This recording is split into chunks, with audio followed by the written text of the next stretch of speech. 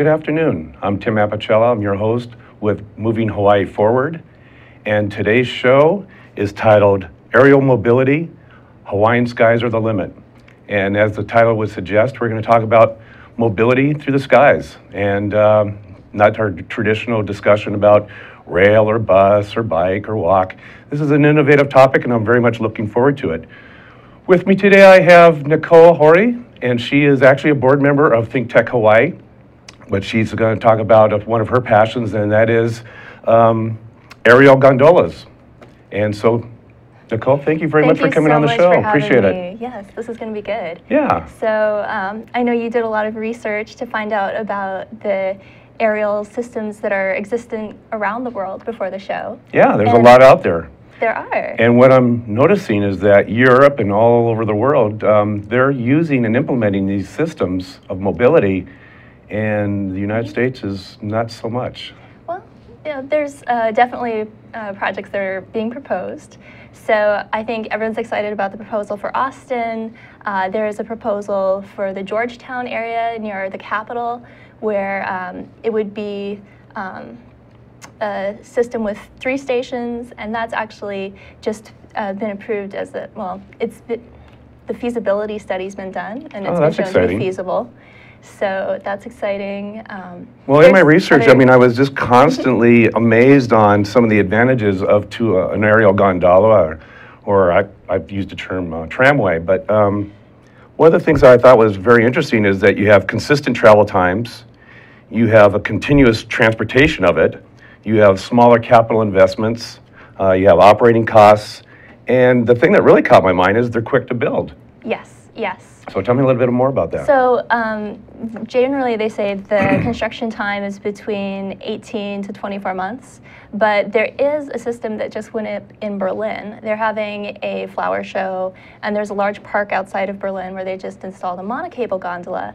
They started constructing it, I think the first tower was being put up March last year, and then by September they're already doing test runs.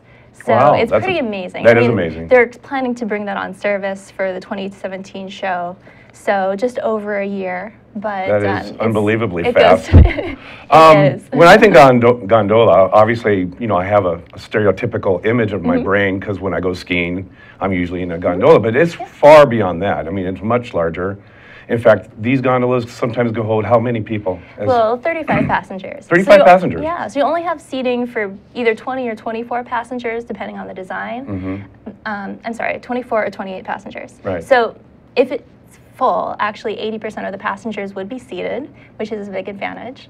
And then, you know, if you have a smaller system, you could do 10 passengers. But for what we're proposing here in Honolulu, we would go with the 35 passenger car.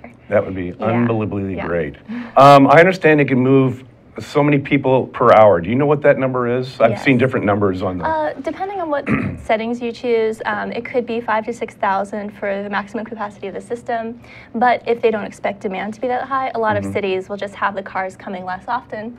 So you might space them 90 seconds apart instead, and you have a much lower ridership capacity, but as long as it meets your needs, it's still a system that can be very practical for the local residents. And is there a distance? Is there a maximum distance that these things can be implemented in? So I think one of the longest systems that's being proposed right now is actually something that the city of Branson, Missouri just signed a memorandum of understanding with some developers for. And that would be, I believe, 9 kilometers. 9 miles. So, well, 9 kilometers. Oh, sorry. So we get to go up. Yeah, that's right. Yeah, so I mean, that is a very long system. And then it would have multiple stops, and it's more oriented towards tourists. Right. But there's other ones, such as the Peak to Peak at Whistler, that have enormous spans. It's possible to have distance between 2 towers that's about 3 kilometers. Do you need to have it from an upper elevation that goes down to a lower elevation, or can you have it as a constant elevation? So if we're looking for where to place the towers for a constant elevation system, we would place smaller towers closer together. They would hold the 2 travel paths closer together as well, so that we minimize the footprint and the air rights that are required. We don't want to affect the buildings on either side, but it is something that's feasible for an urban environment. Now, a lot of these, obviously, you go on websites and you look at the one up in the Matterhorn, it's 12,000 feet up in the air. I mean, that's phenomenal. Yes. Particularly in the mountains, you have this airstream that's 12,000 miles or 12,000 feet up in the air. So they hold up the sustained winds then quite well. Yes, the manufacturers say up to 100 kilometers an hour. So, you know, even when we have high winds here on Oahu, it's, you know, very rarely. So that doesn't pose a problem at all. And how fast do these things move? So the ones we're looking at are 8.5 meters per second, which translates to about 19 miles an hour. Yeah. And you have to add in time to stop at the station or just slow down at the station for people to get on and off. Right. But it's still a pretty quick system when you compare it with things like the bus or, you know. Right. No, I mean, I really have never thought of this before, and I've been in the transportation business for 17 years. So aerial mobility this is a new concept, and I find it quite exciting to research it. So let me ask you this. Is it a point A to point B, or can you have stops in between? Is it really designed for kind of a one-stop method of transportation? Well, actually, maybe we can go to one of the pictures at this point. Let's take a look at them. There's a route map that I've developed. So basically, you know, looking at where the demand is for people coming off the rail, you'll have a lot of people who are headed either for Waikiki or who are headed for the university. So in order to connect those points, in order for us to, you know, also serve the convention center and Puck's Alley area, we can put in stations that are midpoints. And are those relatively low to the ground, or is there a stairwell system that will need to be elevated, or they could be low to the ground? Okay, and there are some pictures later on where you can see, you know, the different options that designers have. I know with, be it a transit system or a transit development or a rail development, we always have the challenge, and it's a good challenge, of American Disability Act access. Right. And so I was wondering, you know, maybe how that would complicate matters with a system like this. Yeah, so that's actually one of the reasons to go with a larger 35-passenger car system, because then it's large enough that you can have wheelchairs and strollers and bikes, probably not during the 2 hours of peak travel time, but you could have, you know, a way to carry your bike at other times during the day. Oh, really? Yeah. Okay. Well, I'm familiar with a little bit because I have family in New York, and I've been to the Roosevelt Island area and have ridden that tram. And I didn't realize that tram actually started back in the mid-'70s, back in 1976. How is that different? Or that, in fact, that's one of the very few systems in the United States that we actually use it for mobility. Yes. Rather than, you know, in mountain resorts and things like that nature. So what do you know about the Roosevelt system? Well, that one... Roosevelt Island system, excuse me. That one's a tram. So basically you have the cars trading places, and instead of a gondola where you have many cars traveling at once and then them just detaching off the line once they get to the station, you'll actually, I believe, have the trams fixed to the line. So when one car is moving, the other car is moving, but then you can have much higher capacity. So in terms of the number of passengers in a single car, in some cases it's up to 200. I believe the one in Portland has about 75 passengers per car. And, you know, it's, you know, sometimes there's a coffee shop inside. Yeah. Coffee shop. So it's a much bigger technology, but then you also don't have departures as frequent. Oh, so I see. Okay. The advantage of the gondola for an urban setting is that as soon as you get to the station, you just walk on. You might wait 10 seconds on average to get to the next car, and then you just board. There's no checking a schedule or any of that. Right, you don't need a schedule. So that's where that concept of continuous transportation plays in. There's always a car, and it's always continuous. So you're not at a particular time point. There's just always a car ready to go. Yeah. Fascinating. Well, you came here with some photos, so let's take a look at some of those, and be interesting to have you walk me through those. Okay, so here is a proposed system for Chicago. You can see how they envision it fitting in with the urban environment. It's relatively low compared to the buildings around it, and it really, for them, would be a great sightseeing opportunity. I'm envisioning it as much more of a commuter thing for Honolulu, but it does look like it would be fun to ride, and their renderings are just gorgeous. Yeah. There's also a picture here from a new station that's being planned for Toulouse, France. So this is actually the fourth largest city in France, and connecting to a metro stop would be this 3-station system. They actually just signed a contract for $57 million to have it constructed. So it is... Did you say 57 million? 57 million. That's so nothing. It's 3 stations, and then it's going to be 3 kilometers in total length. It's going to go from a university up to a medical facility, and then there's also a tech park and research park that's the 3rd station. So right now it takes them about 30 minutes to go from one end to the other, from the university to the tech park, and with this system they'll be able to do that in 10 minutes. And it's not even running particularly fast. Right. You could speed it up if you wanted to, and I'm planning on our system being a little faster to go between the stations. In relative dollar terms, $57 million is a drop in the bucket compared to what numbers we've been running through. It seems quite reasonable. Yeah. Okay. This one is in Berlin. So this is the one I was telling you about, that they were constructing at crazy fast speed. It is part of a garden exhibition, so you can see that they used the green roof technology and gorgeous architecture, since they are planning on this being a tourist event. I'm actually not sure how much it costs, because this is something where the manufacturer is putting it in for 3 years, and they're covering that through a share of the ticket sales for the show, but also as a demonstration project. And then after 3 years, they'll revisit it. I don't know if they'll actually end up keeping the system, but as you'll see with the Koblenz system, which was the site of a gondola for a previous garden show, the community decided they liked it so much they wanted it to stay. Yes. Interesting. Here's another one that's for a ski area. This is in France, and it's just a good example of, and a good view of what the station size could be. This is... That's fairly low impact. Mm-hmm. Not a lot of real estate there. Yeah, and here's the Koblenz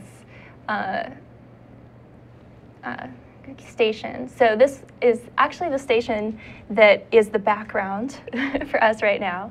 This is just a different view of it. Right. And you can see that there's a tower at the mouth of the station that helps it get up from ground level to the proper cable height. Okay.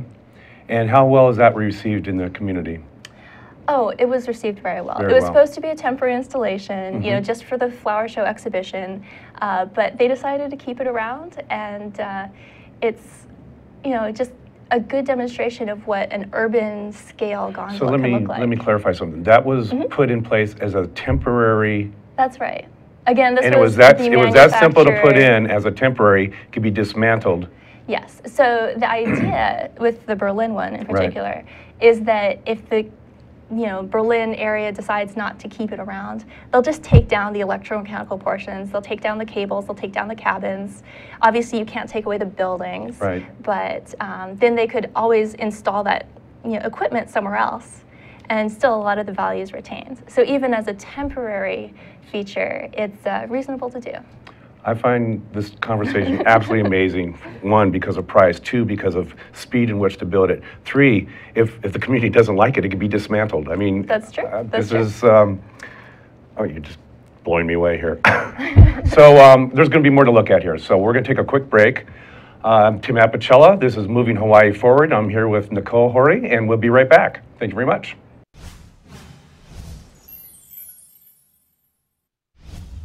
ThinkTech Hawaii covers stories that matter to tech and to Hawaii. I'm Elise Anderson. And I'm Kaui Lucas. For our show next time, we're doing a ThinkTech special, Home Alone and Homeless Alone at Christmas. We want to learn more about the isolated, disconnected people alone in our community. Lots to come on ThinkTech. Tune in 10:30 p.m. this Sunday. See you then.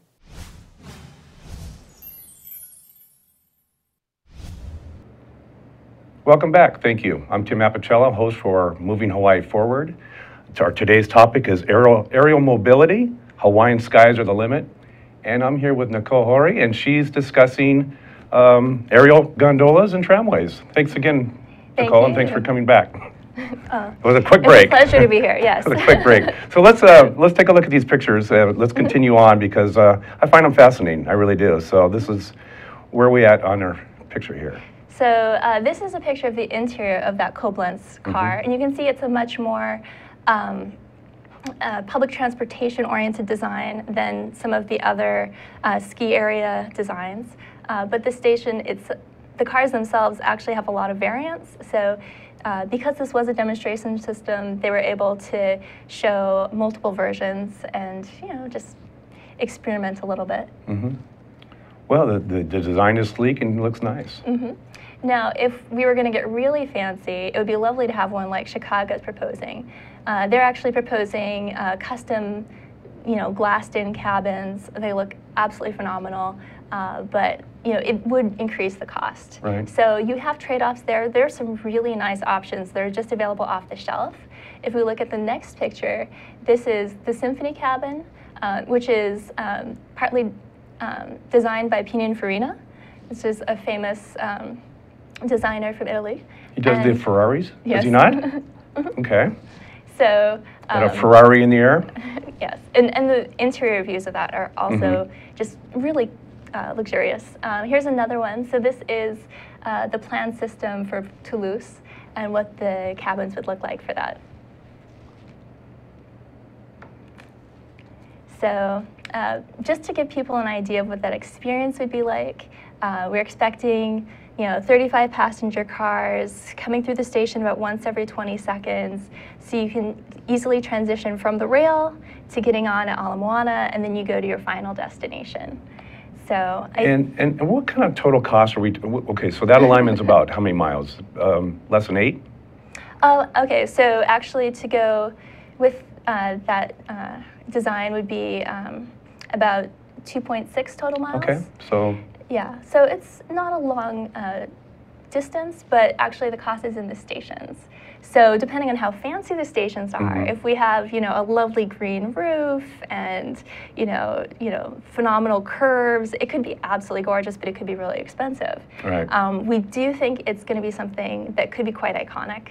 So you don't want to skimp on the design, right, but you also want something that fits in with the rest of the transit infrastructure, that fits in with the rail stations, that is very open air and very place appropriate. So I am looking at the rail system design for some ideas. So let's talk about Hawaii and these sort of systems. What kind of reception are you receiving for them? Oh, everyone's excited about it. We do have... Excitement is good? You do have some people who mention that some people are afraid of heights, which is true. I don't expect necessarily everyone to want to ride it, but I think people in general are looking forward to benefiting from lower street level traffic and less congestion. I see. You also have a quiet system, so even if you're not riding it, it's not going to be something that interferes with your enjoyment of your neighborhood. There will be the potential for tinting as it goes past people's windows if it's in an area with towers. So hopefully you can enjoy the view where there's a view and then not be looking into people's windows as you go past apartment buildings. Oh, that's an interesting point. Yes. Okay, no, didn't really think about that, but now you've raised it, and so, okay. Yeah. And then, people are, mentioning the winds. So that is something where you would have to, consider the possibility of slowing down. Portland does slow down their system when they have high winds. But if we look at the 3S system, which has the 3 cables, it's much more stable, and that's what enables it to operate even up to 100 in winds up to 100 kilometers. Is that the per Leichner or Leichner system? So Leitner-Poma does the system, okay, and then 3. Doppelmayr does the system. Okay. So, there's a lot of similarities between the two, and you just have to see, how the bids You mentioned Portland. How long is there? Do you know how long theirs has been in operation, and let's see. how many people they're carrying? And things I like know that? they've carried over 10 million passengers. Really? Yes. So I believe theirs has a kind of challenging configuration because it's on a steep hillside, and it's fitted in with the hospital complex at the top. So I know that wasn't trivial for them to build, but was it a government works project, or is it kind of a partnership, a private government partnership? So I believe some of the funding came from the hospital complex. Right, okay. Because they wanted to increase mobility up to OHU. Okay, interesting. And do you know when they installed that system? I think it might have been 2008, oh, but okay. I don't think you should quote me on that. Oh, that's okay. I'm not going to hold you to anything here yet. Okay, so tell me about what kind of reception you're getting from Hawaii Department of Transportation on this concept. Well, I don't know that I've specifically spoken with, I have spoken to various civic leaders, so, they've expressed interest, and they do have some good questions for me. I mean, this might be an opportune time, and we don't know where funding is going to go as far as our light rail project.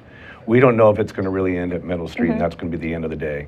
We don't know if it's going to have increased, they're going to find increased funding to get us to Ala Moana. We just don't know. Yeah. And I would think this would be an opportune time for folks, or you specifically, to introduce this idea as an alternative and a viable alternative. And I don't know, well, you're probably a one-person lobbying effort, I'm sure, but maybe, yes, maybe certainly you need some help. The success of the Honolulu aerial depends on the success of the rail. And I think having the Honolulu aerial in place to deliver passengers to the university and to Waikiki, where they really want to go, is really something that will help the rail and increase the ridership. And then just make the entire system more cost effective. It's one thing that you can see with every successful system is that usually every aerial system is connected to a metro or underground line. Right. The one in Brazil, there's an, sorry, not Brazil, Berlin, there's an underground station right where the first station starts. There's a couple in Paris, the Toulouse one, and then one that are being planned to connect to the metro. So having that additional ridership and just using the aerial to expand the reach of that system is really important. So this is an integrated multimodal concept that can work. That's right. And it can work here in Honolulu. It can. And it's something that currently I'm planning to do on a private basis. I think that just makes things simpler, right. And still looking at potential federal sources of funding and things like that to support the project, but it's not something that I expect the city to necessarily be on the hook for. And then I am hoping that there would be some operating profits. So the system in Bolivia, Mi Teleférico, just announced that they had a $3 million profit for the year. They carried 77 million passengers and also came out with a profit. Because even your best transit systems, I'll say bus systems, you're lucky to get 29 cents on the dollar for fare box recovery. You're lucky at best. Yeah. And most systems only obtain about 4 cents, 5 cents on the fare box. So you're looking at a 95-cent deficit for a lot of transit systems in the country. And you're telling me that there's a system out there that's operating with a profit. Well, with their operating profit. I'm not sure what their investments initially were. But it's the cost of the system, and going back to the earlier question you had for me, depends very much on the architecture. So if you have a building with retail integrated into it, maybe some office space or community space, and then you have the aerial as just part of that building, it's hard to say how much of the cost of that is the aerial. You can see from some of the stations costs that are even being built here in Hawaii with our high construction costs. For instance, there's Ho'opili. So Ho'opili is supposed to cost $14 million. And if we look at the picture for that, you can see that you actually get a lot of station for your $14 million. Right. Well, don't start off on Ho'opili, because I went off last week because there is a planned development of over almost 12,000 houses. And we're talking between Eva and Kapolei. And the bottom line is, I just don't know if there's any more room to put more houses so that these people can get on, on the highway and come into downtown. And in my mind, a lot of times, I'm hoping that our transportation systems that we're trying to put in place is not a warrant for developers to say, look, we have this in place, now give us the permit, and we're going to convert our precious agricultural lands into, planned communities. And I'm hoping that these great ideas are not being used as a basis for us to get approval for permits and build more and build more and build more. So that's just the cynical side of me, and I'm sorry I introduced it today, but it came up last week with Jay Fidel, and it has merit as far as why are we putting more houses on precious ag land? Yeah, well, I think it is a different case where you have a urban area that's already primarily built up. I think with the aerial system, you will have some different uses of land. I think there will be more people from Waikiki coming out to explore restaurants and shops along the line, but I don't think it will change the character of the neighborhood too much, honestly. What is the harshest criticism you've received? Is it aesthetics? Is it logistics? Is it? I think the greatest skepticism is just in terms of cost. Though when you look at the potential revenues and the impact on the city, I think it's easy to make the case for it. So it is a lot of money to have to raise. Right. But do you see this as a mixed mode of transportation for both the commuter and tourist, or commuter and? Yeah. So I think it's most likely that we'll have most of our riders will just come off the rail and have it integrated as part of their rail fare. Then you'll have other people who pay for a 10-ride pass, and let's say they pay $25 to ride the aerial 10 times. For locals who just ride it intermittently, that's pretty cost effective. For tourists who are just going to be riding it once, you might sell them like a $6 single ride pass, or maybe a $15 day pass. So you'd have to, figure out what would make sense. Right. But it's not something that's cost prohibitive. And certainly a lot of the aerial systems that are targeted at tourists charge more on the order of $30 or $40. We wouldn't charge that much, just because we do see ourselves foremost as a commuting tool. Okay. A couple weeks ago, I had Mark Garrity, who's the transit director from DTS. And he's talking about a project that they're working on. It's a smart card technology. But the nice thing about smart card technology is you can integrate the fare structure between rail, bus, and potentially an aerial system. So that would be very nice if this all could come into place. Yes. What's the next move? What's the next move to try to see if this thing could be realistically implemented in Honolulu?